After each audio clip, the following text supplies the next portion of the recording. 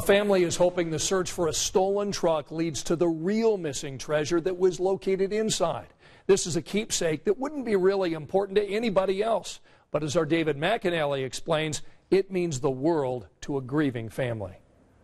Here's the missing pickup truck they're looking for. '07 Ford F-350, red, with diamond plate toolbox in the back of it. Brand new tires on it as well. The red truck stolen from a business where owner Jonathan Cook had it parked on the west side this week.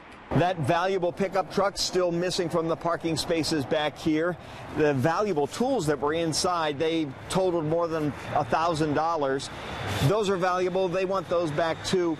But the one other very valuable item of great sentimental value, that's the thing that can't be replaced by the insurance company. A necklace with her ashes in it, very valuable, irreplaceable. This necklace, photographed before the theft. The truck owner, Jonathan Cook, kept it near him in the truck. It contains his mother's ashes. His friend Nick told us he always drove that truck, so he kept it with him. His mom died three months ago, so it's not even, I think, quite hit him yet. It's not, the emotional state hasn't got over yet. We're just still working through that process. His mother's death was unexpected.